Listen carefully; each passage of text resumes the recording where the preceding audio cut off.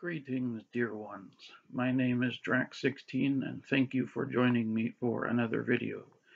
I wanted to talk today about anger, and it seems that, stress and anger is at an all-time high in this world. It's unfortunate, but, the Bible does have some things to say about it. Um, in Romans 12, verse 21, as I recall, it says to overcome evil or overcome bad with good. So it's like we're like firefighters in a sense when who goes into a burning building. We're to rescue people, but we're also called to put out that fire with, you know, fire hose and water and stuff like that. And Jesus said that we are like salt in a sense.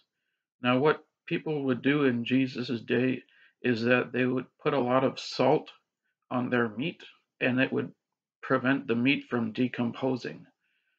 And in a sense, that's what we're called to do, to let our light shine, to prevent this meat or this world from going rotten.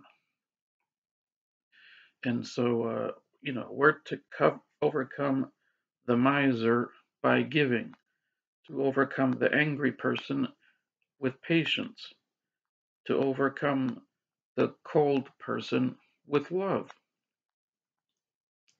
So, yeah.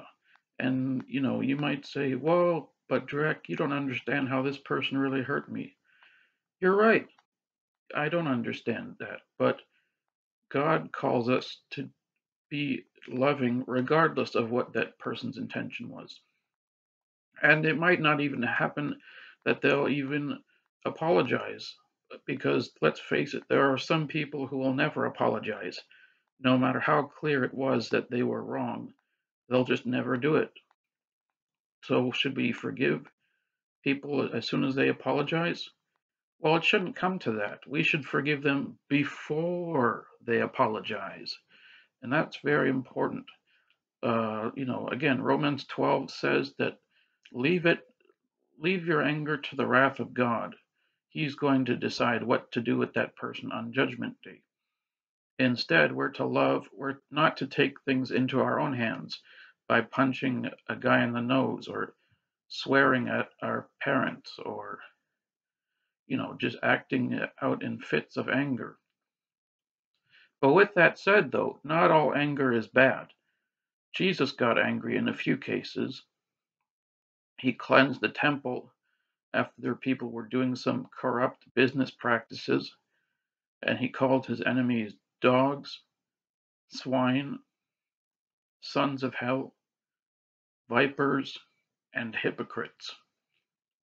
So anger isn't always a bad thing, but the Bible says, be angry and sin not. So how do we know when anger is excessive? Well, it's excessive when it causes you to sin. It You see, Jesus told his enemies what they needed to hear. So he wasn't just name calling for any reason at all. He had to make a strong point that their actions were in fact leading them to hell. So he had to wake them up. So we're in, I think, Romans 12:21, we're to overcome evil with good, because hatred never goes away by hating. And unfortunately, that's what we see in our world. A lot of hatred, a lot of anxiety.